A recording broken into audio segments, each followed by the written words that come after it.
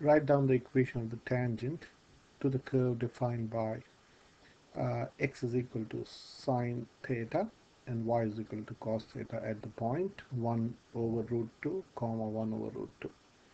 So I would do this in two different ways. First, we'll deal it as a parametric function, and then we'll change this into a implicit function. So let us write first what is given. So we've got x is equal to sine theta and y is equal to cos theta. So this is a parametric function defined in terms of theta. So let us differentiate with respect to theta. So I can say d by d theta of x is equal to d by d theta of sine theta. Sine theta. Okay, so d by d theta of x is nothing but dx by d theta is equal to the derivative of sine theta is cos theta. And same way, differentiating both sides with respect to theta, d theta by y is equal to d by d theta of cos theta. So this implies dy by d theta is equal to negative sine theta. Okay, so let me change color. So this implies dy by dx is dy by d theta times d theta over dx. So this is nothing but dy by d theta is minus sine theta times, this is cos theta over 1. So if you make this d theta over dx, this will become 1 over cos theta. Okay, so this becomes, this implies dy by dx is equal to minus sine theta over cos theta, which is nothing but minus tan theta. Okay, so this color seems to be too difficult to, so I'll change color. I'll make it say yellow. So dy by dx is minus tan theta, and we want to find the equation of the tangent at this point, 1 over root 2 comma 1 over root 2. So in other words, so let us write x is sine theta. So they are giving us x is 1 over root 2, which implies sine theta is 1 over root 2. Therefore, I can say theta is sine inverse of 1 over root 2. Now, if you know the values of sine and cos, you can do without this a calculator. You should know this is 45 degrees. Okay, or in terms of radians, it is pi by 4.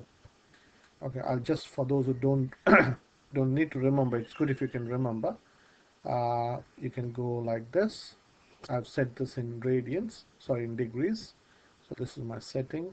I've set this in degrees. So if you go shift sine bracket 1 divided by shift root 2, that will give you 45. Okay, so in other words, this is in Cartesian form in x and y, but here the function is defined in terms of theta. So in other words, when x is 1 over root 2, we can say theta is 45 degrees or pi by 4. So dy by dx, so let me write dy by dx, we have defined, we have got is minus tan theta, which is nothing but minus tan of 45 degrees or pi. And tan 45 is 1, so this is negative 1. So the gradient at 1 root 2 comma root 2 or at 45 degrees is negative 1. So let me write the equation of tangent. Equation of tangent would be what?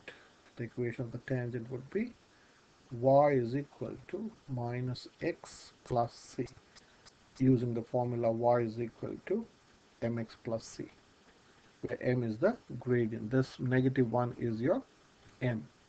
Now we know that when x is 1 over root 2, y is also 1 over root 2. So let us substitute this into this equation. So I can say 1 over root 2 is equal to minus 1 over root 2 plus c.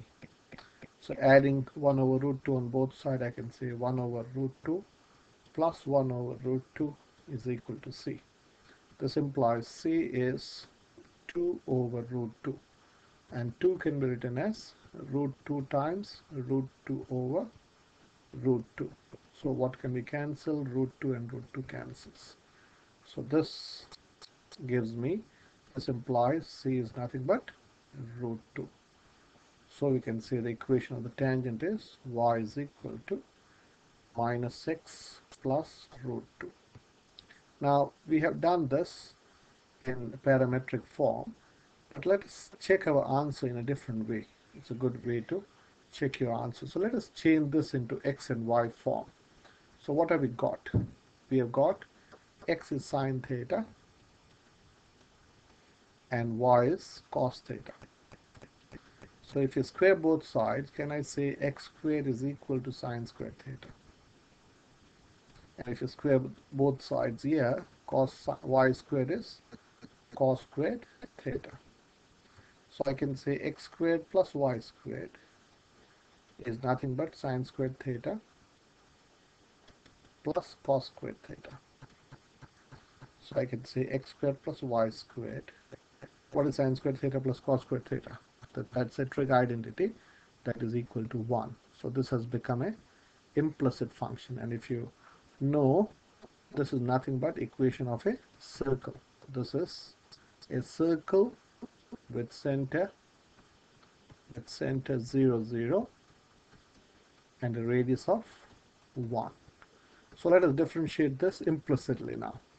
So d by dx of x squared, this is the derivative operator, plus d by dx of y squared is equal to d by dx of 1. Okay, so now what is d by dx of x squared? That is 2x. Now here we have to use the implicit differentiation, so let me use green. So d by dx of y, you can't differentiate y or y squared with respect to x. So I'm going to change this as d by dy of y squared, because I want to differentiate y squared, so the operator has to be d by dy. Now as I've written d by dy, to get rid of this dy and to get this dx back, I'll write dy by dx. So if you look at it carefully, you can see this is dy in the denominator, and you've got a dy in the numerator. So dy and dy gets cancelled, and so you got d by dx of y squared. Okay, so let me bring back my green color, and d by dx of 1 is constant. This is 1, which is constant, so that is 0. So now I can write 2x plus d by dy of y squared is 2y times dy by dx is equal to 0.